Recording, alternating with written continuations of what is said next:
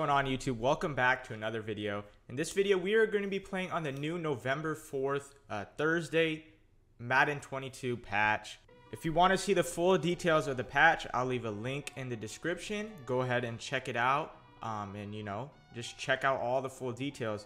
For the most part, I'll obviously be telling you like some of the major stuff, but besides that, you could go ahead and check it out. But what they did change, delay fades, no more. They're out. See you later. Speed burst, no more. So go ahead and say see you later to the speed burst. And then last but not least, I'm pretty sure they did buff up the cover 3 zones to where they don't give up a one play touchdown. So I don't know if they're reacting better to everything else, or more as if it's just protecting the deep bomb. But we're gonna play today and we're gonna find out. So the big 3 things, guys, that you need to remember: no more speed burst, which is huge, man. And I'll talk about it obviously in the video.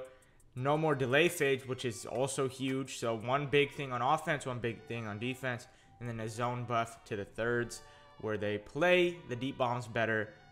Let's get into the gameplay and see what it's talking about. So for me, guys, patch days are very exciting. I definitely this is my first game of the day I'm about to be playing. Just a little bit of head-to-head. It's my Super Bowl, but before that, I want to show you my team. But like I was saying, patch days are super exciting for me. The whole game changes, and as of this point, I really hadn't been enjoying Madden too much. It's fun, but as a competitor standpoint, I need to see some changes. Hopefully the changes I see today, somewhat help me out. But here we go with the abilities. Slot Apprentice on TY for 2, Outside Apprentice on Moss for 2, Route Tech slot, Jerry Rice for 2, Identifier for 2, and then last but not least, Gunslinger Josh Allen. This is all subject to change. Just abilities I'm trying out. On defense, Acrobat, Unpredictable, Acrobat, Unpredictable, Acrobat with mid zone. Charles and Jesse Bates both have Acro mid zone. They'll be playing up top. Ronnie Lott and Cam on the outsides. Mike Haynes in the slot. I do not have JC Horn yet. Do not laugh at me. See my abilities or my chemistries, 50 Raiders, and all these speed boosts, all that good stuff. And last but not least, we are going to be running Colts offense and multiple defense. Basically, 4-6 defense is the same as multiple. I'm going to be running 3-3-5 wide today. People are saying it's going to come back. I don't know. Let me know what you guys think. Definitely could see a lot more people running it now that delay fades are gone, because that really did kill wide before. Hopefully they, these D-line abilities I have start shedding and make wide a little bit more runnable and easy to run. But yeah, I'm running 3-3-5 wide. I'm going to be running 3-3-5 to 3-3-5 wide. I'm super comfortable in it. I've been running it for 2 years now. So let's just get in the gameplay. Before we do that, always got to check the record, check the full stats. Boom, look at that record. Like I was saying, my MCS season hasn't been going to plan, but I still got a nice little record on head-to-head, 323 and 40. I will say I hadn't been playing as much as I had in the first month or 2 of the game, so that's gonna change. You're gonna see me a lot on the head-to-head seasons. It's honestly great reps, and you get coins out of it. You see on the top corner, 203,000 coins. That's no bueno. But 21 points for 21 or 13 against. That really doesn't matter. It's really just, are you good at chewing clock? Are you good at managing the clock? Are you good at making it the last drive? That's the next level skill gap in this game. And like I said, this is my Super Bowl. As you see, I did take a L to Willie Peets. He flooded my shit. So shout out to Willie Peets. But I was running a new playbook in that game. It's whatever. Hopefully we get a sweat for you guys to watch today. So we are going to be playing Dre Superman. Haven't seen this tag on the boards or anything like that. Once more, we are in our Super Bowl. And the odds are he might be rocking a Pat's theme team. So, Pat's theme team has been getting love as of late. You'd love to see it, Don't got anything against the Pats. And it's a theme team I've rocked in the past. So, always love seeing a lot of good theme teams rather than just Raiders. And speaking of Raiders, we play the Giants this week. Obviously, some heartbreaking news. I'm not going to go into it because, this isn't the place or time or channel for that type of stuff. But Ruggs, man, that hurts because he was coming on. And obviously, like I said, I'm not going to get into it. It hurts for the other family as well. And I'm going to just leave it at that. I'm not going to lie. It feels good to be back in a gun bunch offset form. as in, you know, I've been running a lot of Seattle before, and nothing wrong with Seattle, but I got way too deep play dependent. And another playbook that I was also trying out was the Miami Dolphins offense, and that offense was it was cool, but like I said, it just didn't have enough short plays. It didn't have flood, it didn't have bench pivot. I'm once more in the Colts, and I really wanted to test that deep bomb, but we're gonna take our yards and get out of bounds. And I forgot, man, you know, this is a new patch. Let's see what the delay fade looks like now when you put a delay fade. Some of you guys may have already seen it. The same play art, but watch him. 3, 2, 1. Keep an eye on Jared Cook. He just sends out on his own. And, you know, I'm not going to lie. I do not like that because it looks like you could get really, like, some fluky pressure on a delay fade look. So, best believe it's going to be a lot of block tight ends or just tight end flat routes. You know, tight end corners and all that could still stay. But, you know, I don't like the way that looked right there. So, we're going to just throw this ball away. He's running a nice little match coverage shell. I'm going to put a streak on the field on the right and let it set.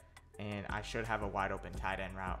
But yeah, man, like I said, if you've been running a lot of delay fades, probably just take it out. It's gone, you know. It's not a thing anymore.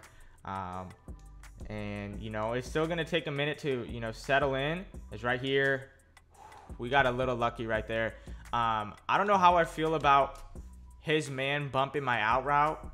Like I said, I probably had something else wide open too, but that was a little close of a call. Just this year is pretty crazy with the bumps and all that type of stuff.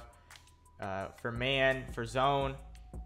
And also the other big part of the patch was the speed burst. You know, he's been using his safety most of the time, so, you know, you really couldn't speed burst up top before, but, you know, I just, when I get back on offense, it's going to hurt. I know it. Guys, let me know what bunch playbook you run if you run bunch. I want to see something. You know, I just want to see what playbook is the move is right here. Risky read, not the read. And hopefully we could convert this. This is new. This is a spacing switch, stock route. I've never seen this before, guys. That's new for sure. Right here, low ball to Jared Cook. Easy peasy.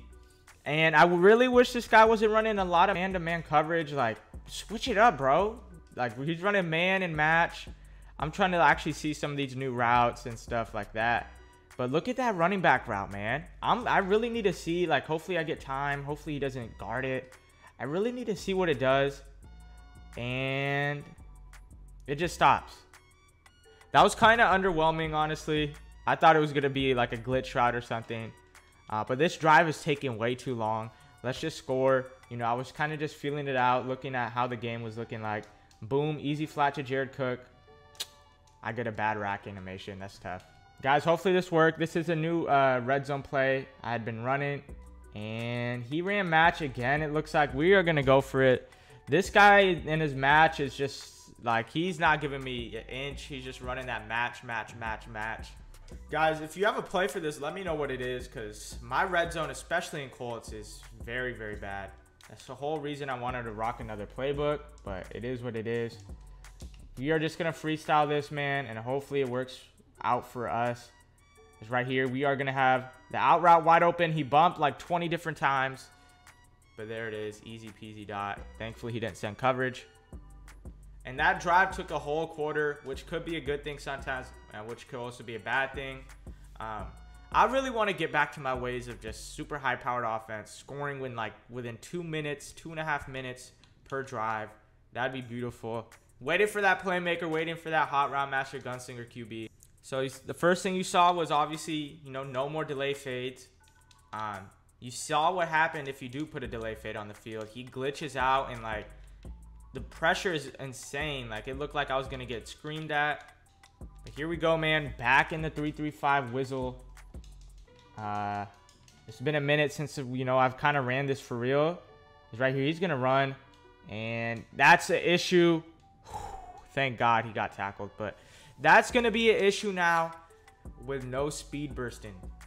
Believe me, guys, that's going to be the #1 issue without the speed burst.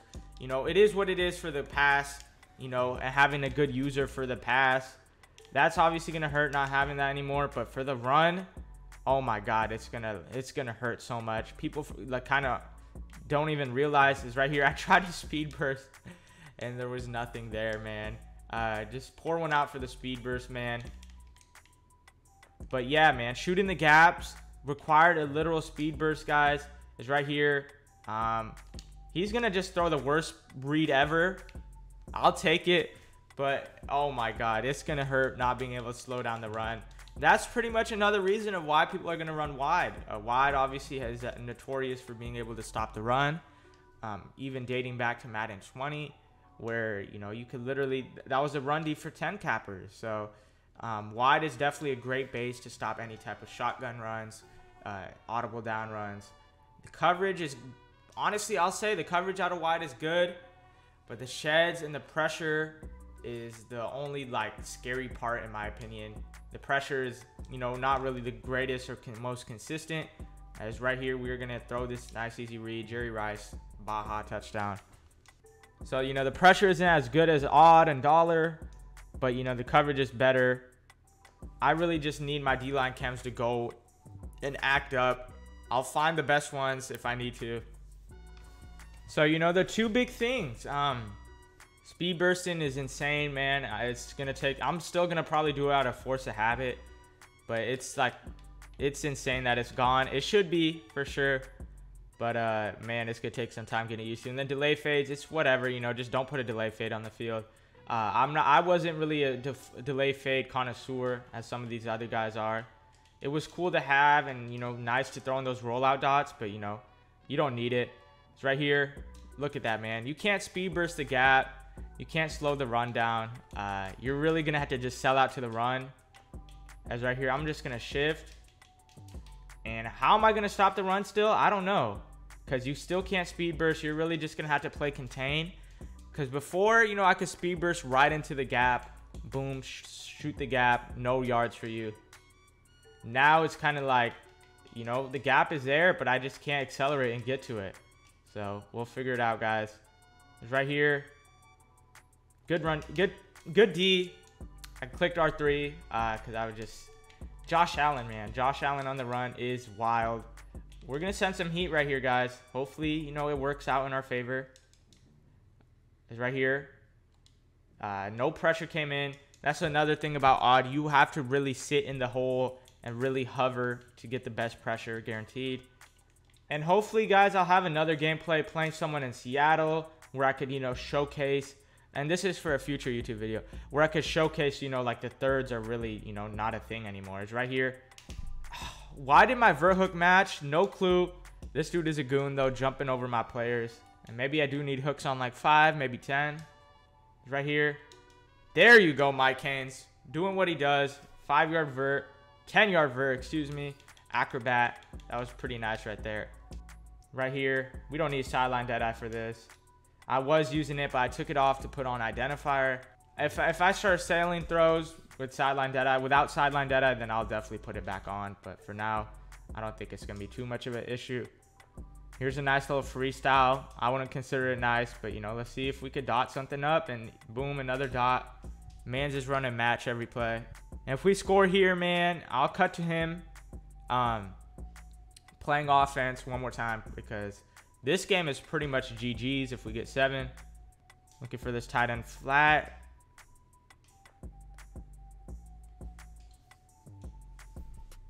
So guys, definitely not the most exciting video, like I said, but trust me, this Madden time, literally these next few days, I have some crazy content coming out. Today's Thursday, then tomorrow is going to be Friday Night Football.